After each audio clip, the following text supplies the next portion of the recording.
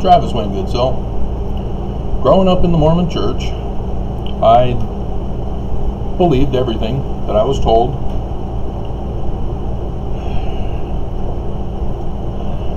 And as my peers in Southern California were not wanting to be honest,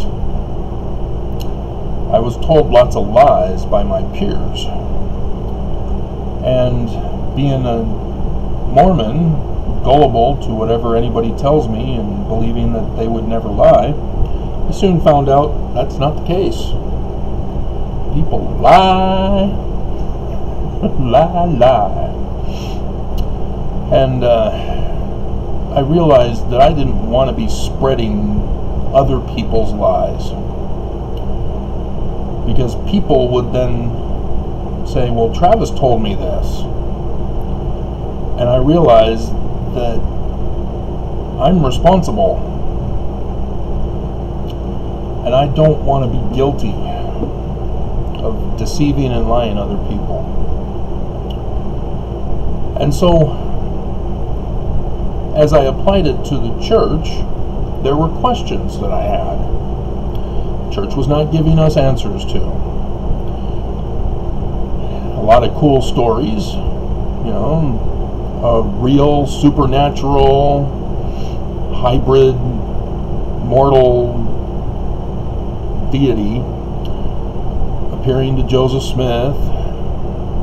And I wasn't smart enough back then to know enough of the church and the doctrine and the theology to say, hey, wait a minute, he wasn't baptized, he didn't receive the gift of the Holy Ghost, he didn't go through the temple.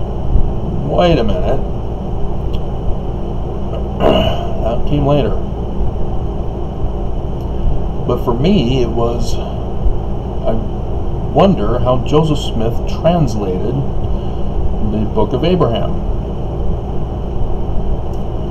And I started seminary with the brand new editions of the scriptures that we currently use today in English. And so I was of the first wave of the first generation to use the brand new quad. And I still remember asking my mom, as I had found pictures so that I didn't have to read in the Book of Abraham, the facsimiles, and I asked my mom, well, how are these translated? And my mom couldn't just come out and say, I have no idea. She instead said, oh, that's higher learning for adults. You need the Spirit. Have I not been baptized? Have I not had the Holy Ghost? But again, still too young in the knowledge of the gospel to be able to make that connection. Instead, it was like, that's unacceptable, I want to learn. Of course you can't say that to your mother. She might stick soap down your mouth when washing your hair. Yes, she did that. And so she had me shower after that on my own.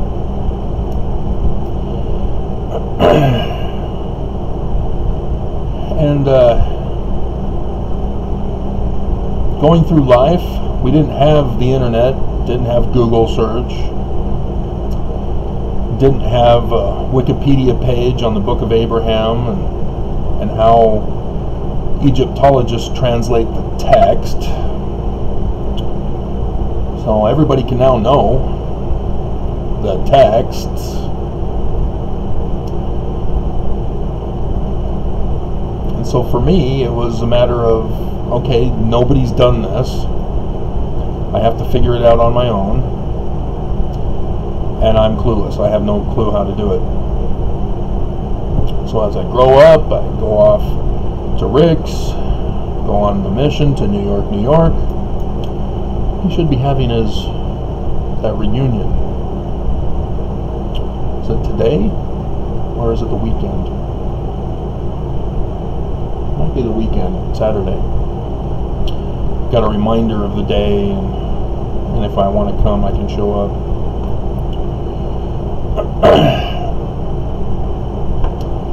Came back to Rick's.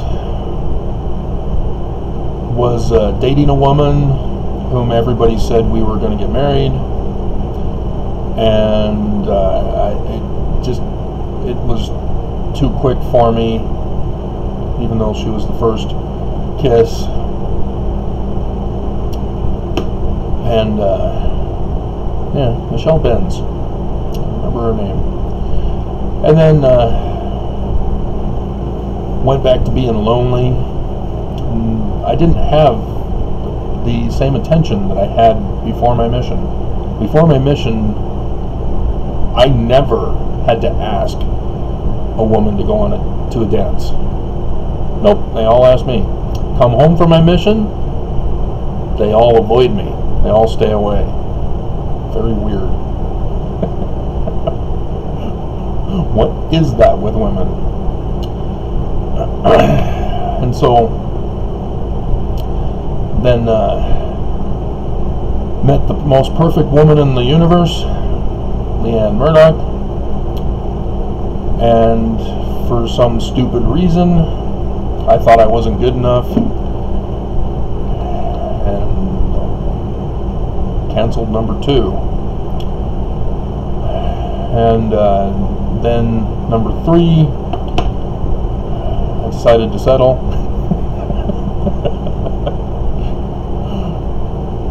Realizing it was stupid of me to pass on the first 2. And I should have passed on the 3rd, but the babies were just so cute. But I don't know. I don't have the babies, so I guess it's not worth it. But she took me to Canada, where I went to the University of Lethbridge. And in my final year, the guidance counselor took me in and said, "Hey, you've never chosen a major." Yeah, I'm just slumming. Let's see what you've done. Okay, well, you've taken all biblical studies courses from Thomas Robinson. You've taken Latin at the beginning when you first got here. And you've got philosophy of science. So let's do a dual bachelor's for you. She created a dual bachelor's just for me. Nobody else. There is no bachelor's for any of that. There was a dual bachelor's created just for me. And we have a geology professor who knows biblical Hebrew. We'll get him to do one class for you. And Thomas Robinson knows Greek, so we'll get you in his class too. And ta-da! Dual bachelor's with a minor. And in the biblical Hebrew class, I had everything crammed down our throats. It was awesome, because he knew it was just going to be for the one class. And so he gave us everything there is to know about the Hebrew Bible and translation and Paleo-Hebrew. And despite others who have made claims that they think they know how it devolved into Aramaic script, they're all wrong. Because he, in the first class, went over the Paleo-Hebrew script and said, hey, nobody has a clue as to how this is deciphered. And he showed us some clues, some little fun stuff, you know, like the 2 D's of David form the Star of David,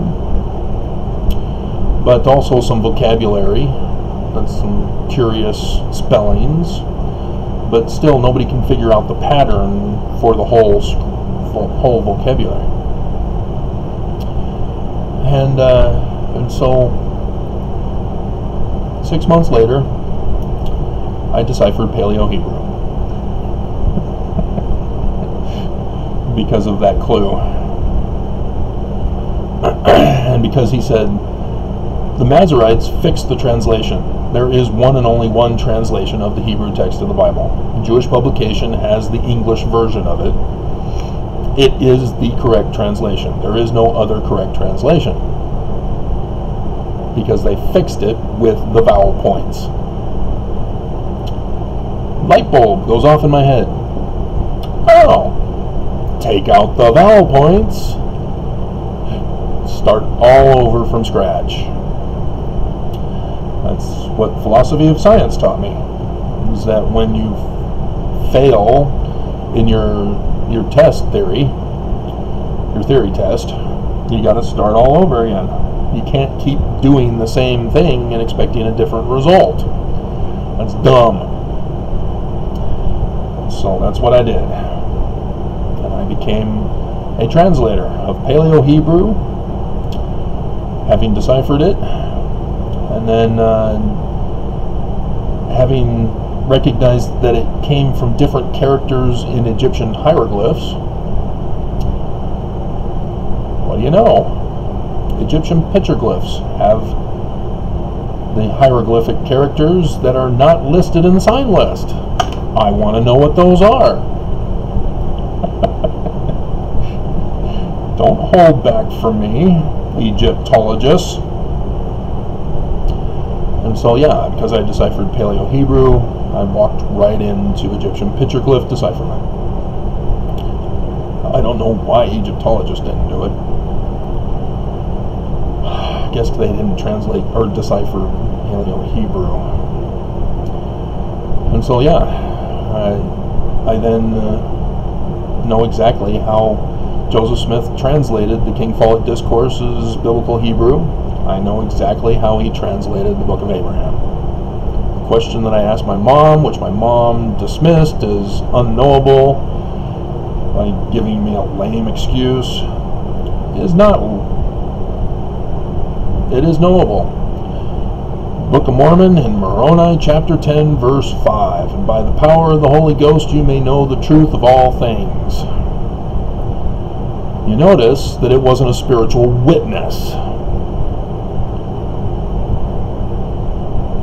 I did believe that Joseph Smith was correct, but I had to go through science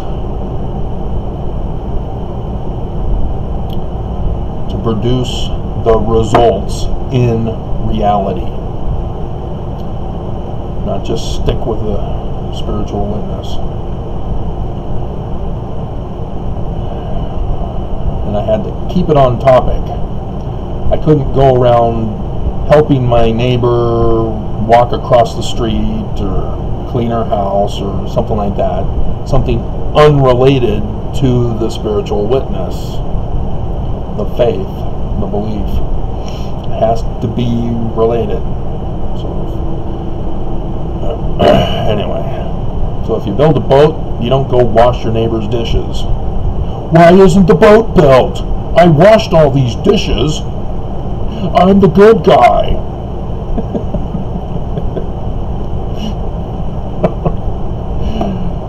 So here's where we get to what I wanted to talk about, is I've chased out all the others who are not interested in my topics.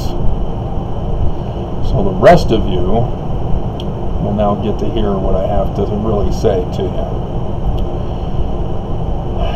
As you've been paying attention to my videos, it's the last days. And the Book of Mormon has even told us it's the last days. So again, the church is wrong about the Book of Abraham. I found out the truth about the Book of Abraham through using science. The church is wrong about the Book of Mormon. I found out the truth about the Book of Mormon using science. It's coded. That's why it was written mostly by Sidney Rigdon. And it's why Joseph Smith Sr. had to rewrite Junior's botched job with 116 pages. That's why it has the Tree of Life and Solomon's Temple. That's because Senior had to take over. And notice that he used Solomon Spaulding's book that Sidney Rigdon had in possession. And so with the Book of Mormon, knowing the code. After all, the Doctrine and Covenants was encoded, and they didn't get all of it in that 1981 edition. They missed some, as I've gone over with you. And so why not the Book of Mormon? I mean, seriously? A history? And so, knowing now, with the signs in the heavens, and the patterns of the deaths of prophets with lunar eclipses, the video I did not too long ago, we're due for another major deaths of prophets. And in fact, prophecy in Scripture, outside of Mormon Scripture even Deuteronomy from the Torah itself, says that the false prophet's going to die in the latter days. That's Nelson. And so, as we are there with the pattern, we had the lunar eclipse. Prophet didn't die before because it's a dual. There's one in November. But the end of the Jewish year, 3333, ends September 7th. And we had an annular solar eclipse just last week. Was it last week? Yeah, the 10th, wasn't it? And so any day now, I expect some deaths to occur. We're in the Exodus year. This is the prophesied Exodus year. So we've had the signs in the heavens, the prophecy for the Exodus, and we have a countdown clock to September 7th. And I've already told you in other videos that my mission is over in trying to get Mormons to leave the Mormon Church. They're not. That's clear now. They would rather send me death threats, just like the Scripture prophets. Isn't that interesting? Mormons are fulfilling the Antichrist role. The great and abominable church role. So, what do we do now? And so, doing videos is for the most part useless. YouTube has control over me. And as much as there are those of you who would like to still hear from me, there's just too much opposition from the church and from YouTube and from Mormons. And there are some things that need to be done if there will be hope to build Zion. Because it's not built. The church is the great and abominable church.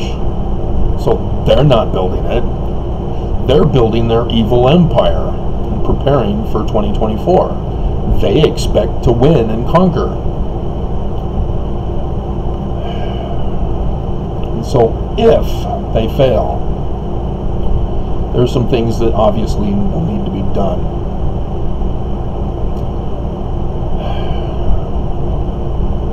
The question is, will it be able to be done? Because there's only a small handful of you. And yes, in times of crisis, people go where there will be safety, where there will be others who are going to rebuild. I can still see Mormons staying here in the rubble. If that's how it's done.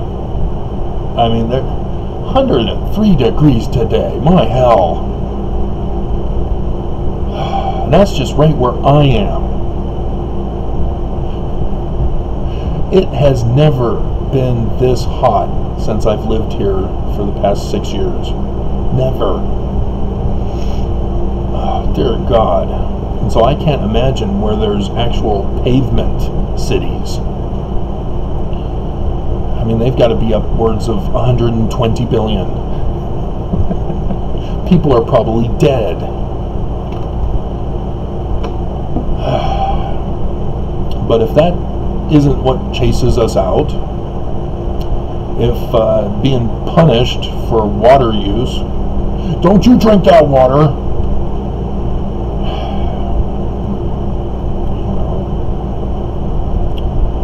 and if no natural disasters causes it.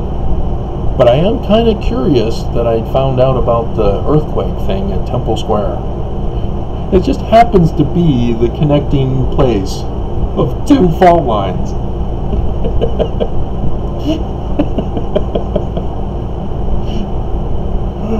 Was Magna a warning?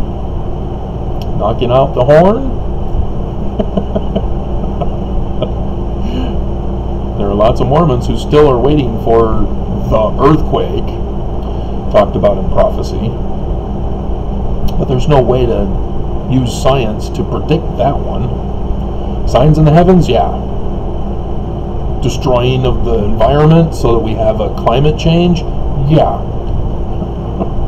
Because we can do the percentage of methane mixed in the Earth's atmosphere to recognize how polluted the air will be when it finally is unbreathable.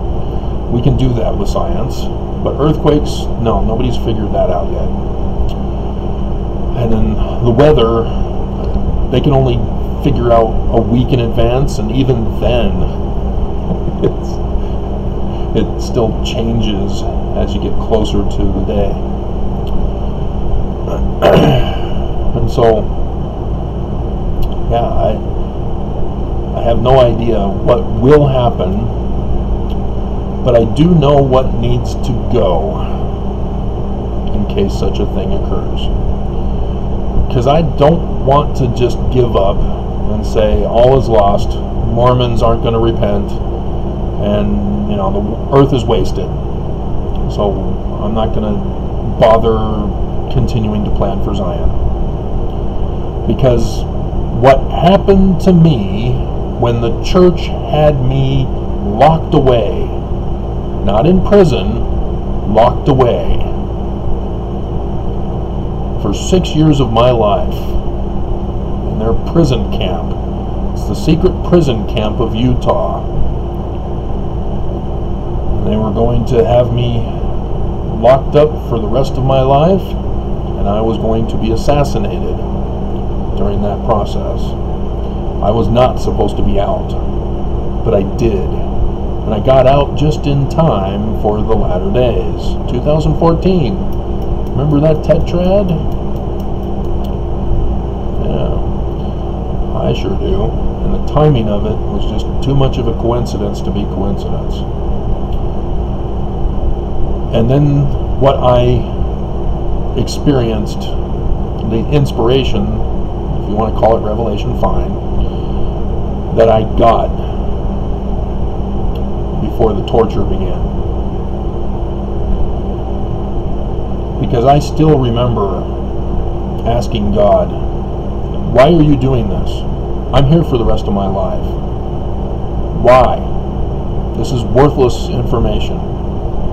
It will be of no use to anybody with me gone, away from society, never to get out. And then I got out. So yes, I can't give up on Zion yet.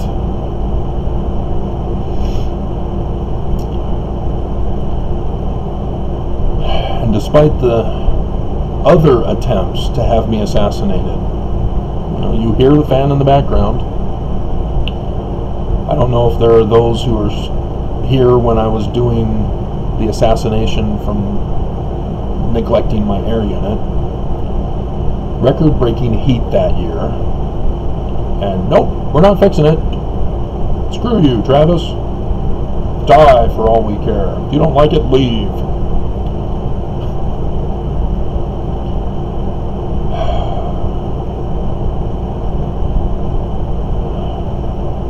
And then the others, as the church ordered, while I was suing them, they ordered to have me exterminated, gone, destroyed.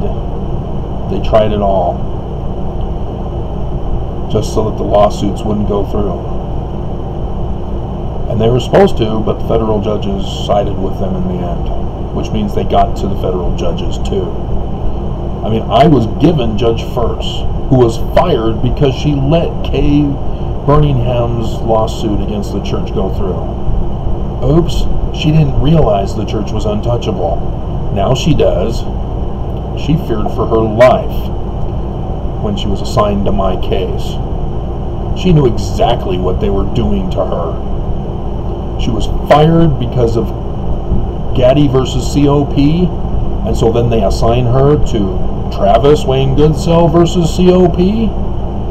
Yeah. She knew exactly what was going on and did nothing until she was out from being fired.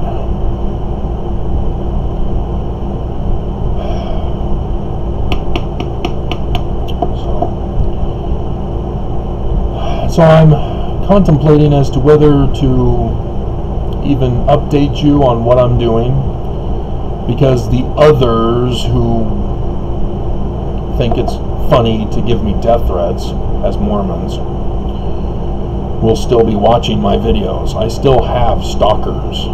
I still have regulars, and it's picking up again. The Mormons who think, oh yeah, we'll show him with a thumbs down, yeah, church is true. Dumbasses. But, yeah. I'll just share with you what I am contemplating on. Some things that obviously need to be done. Blueprints. I know exactly how it needs to be done, but again, I haven't put it out on blueprint paper yet. I bought an architectural program to design it, and I already know how it's supposed to be done. But I'm still contemplating, because I don't want to force people to live, you know, because you have the new subdivision homes, you have to accept how they designed it. If you want your own design, you have to have the money to do that. And that's above and beyond the $500,000 for a pre-designed home. And the economy, yeah, I've already got that down. I've published what the economy will be. The government, yeah, done. We don't need government. And you may say, well, what do we do when somebody commits a crime? Well, we've removed money from the equation. The only crimes will be social behavioral crimes. You know, she won't date me, so nobody will date her. Those are the only ones I can foresee being a problem. Because if you take away power, you take away money, all you're left with is sex. So, I've already got that figured out for punishments. But, and the religion, yeah, I've already published on that. I've done these videos for you on how it's supposed to be and how it's not. So, yeah, the religion's already taken care of.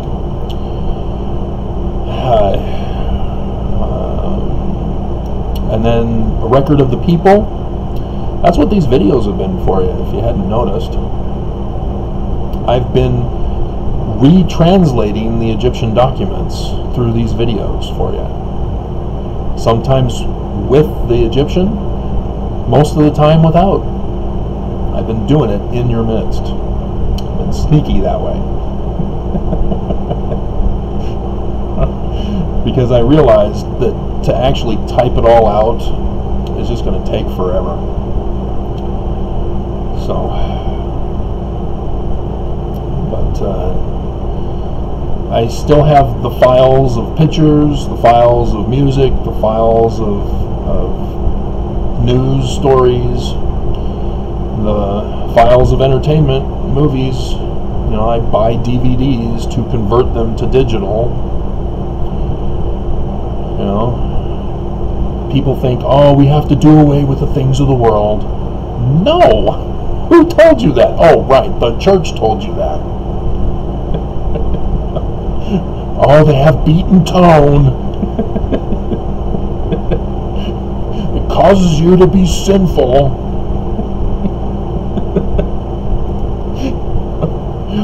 No, there's a lot of good lessons in movies, especially in the R-rated movies. The false doctrines are typically in your G and PG rated ones.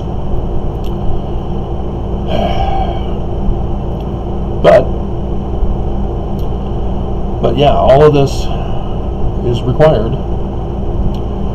And yes, if Frederick's listening, Legos, we'll definitely try to make sure we have production of Legos and bring back the classics. We're going to have to somehow obtain the recipe for making the plastics. And I think we have it. There's like a toy maker thing that you can do for gaming and stuff, where you have this machine that makes 3D images. It's kind of expensive. I don't have one myself, but I'm aware of it. But yeah, all those things, you know, clothes. I wear Levi's, Hanes shirts. If we can reproduce the same quality, then great. No Wranglers. They're the devil's pants. And I hope you understand we don't need magic underwear. I think that's obvious. But, yeah. So, yeah, this is just what I'm doing. I have to go through the picture files, the document files, and the video files, and organize them. More so, well, the news files I have to go through. But yeah, the news files is tough. The news doesn't want you to have a historical record. It's just, and then YouTube, my hell. They're like, no, copyright violation. No, public domain. No.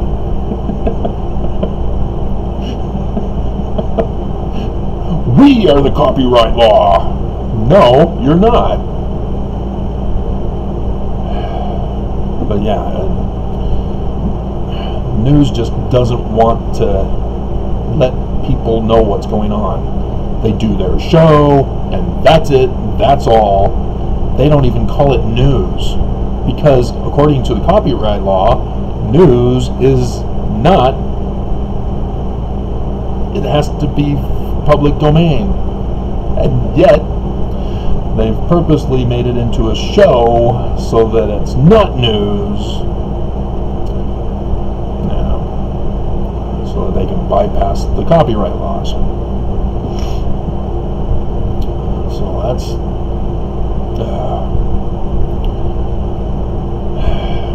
so yeah. And then the historical records, things that news doesn't cover, you know, like all the different empires around the world from the beginning, the history of the Earth, the history of space, and how the solar system, galaxy, and all that got started. We need to have all that so that education will still be involved, real education, science-based education. No more of this creationist crap. We're only 4000 BC, and therefore Everything has to fit within that narrative. No, you're wrong. No, God will smite you. Yeah, okay, whatever. Hey, what are you doing with that sword? I am God's wrath. Yeah, okay. Yeah, you're the true church, all right. Might makes right. So, yeah, that's where we're at. If you guys are interested in joining, great. Do what you can on your end. I let you know what's going on, so whatever you're good at, make sure that you can share, because that's part of the economy. So yeah, if you've got digital documents, music, movies, don't assume that I've got them. Make sure that you bring along. We'll add them in. And if we've got duplicates, we'll choose the better of the duplicates. No big deal. So, yeah, but this is only if destruction happens when we get to build Zion. And it's just like I said, too much has happened for me to just give up. Say, nope, no Zion. And it's strange, because the guy who's given me the death threat, the main guy on YouTube, who's a YouTube employee, he never supports the church, he just attacks me, which is strange. Because as if he thinks that destroying what I say proves the church true? I don't know. He's just psycho. You know. So I don't know. But yeah, we got to figure out travel and all that stuff, but we don't know what's going to happen to cause it. So that's the thing. That's what we wait for. But getting there, that's what we can prepare for.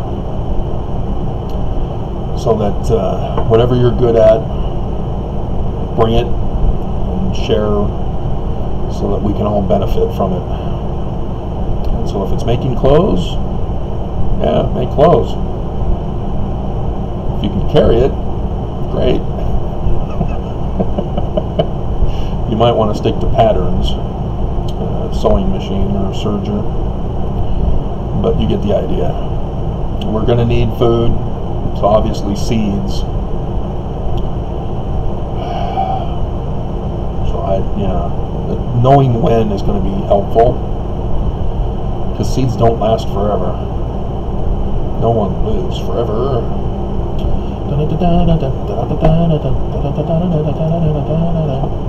Alrighty, that's it.